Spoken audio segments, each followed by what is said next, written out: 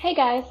In this short tutorial, we will cover how to create a mobile dashboard so you can take your data on the go and view it from anywhere, anytime. To get started, click the dashboard link located in the left-hand menu. Once you are in the dashboard area, click the Manage Boards link. Continue by clicking the mobile icon at the top of the page. You are now presented with all available mobile boards in your company if you have any.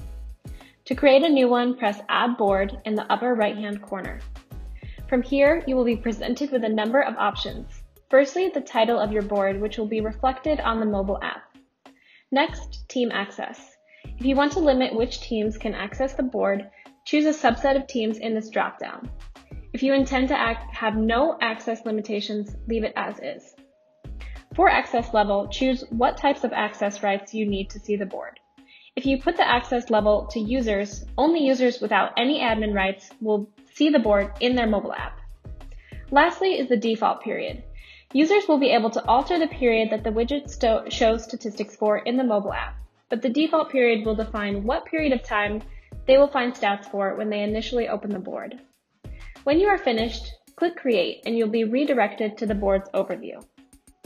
Now that you've created your mobile dashboard, you are ready to add widgets. Start by clicking the green plus button in the top left-hand corner of the board.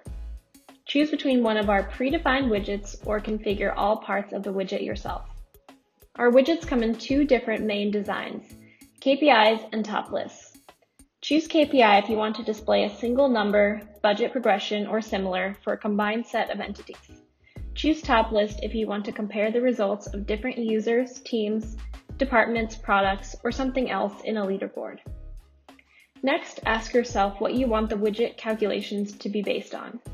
Do you want to display the average sales value, the quota progression, or just the number of sales? Choose the correct function for your needs. From here on, you can specify exactly what users, teams, departments, or other entities the widget should take into account. The one thing that separates mobile widgets from other widgets and slides is the default filter setting.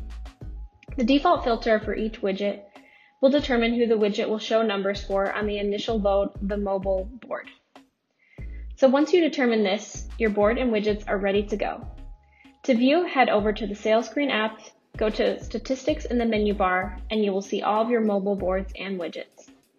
We hope this tutorial helped you get started with mobile dashboards and widgets. If you have further questions, feel free to send us a message and our customer support team will be happy to help.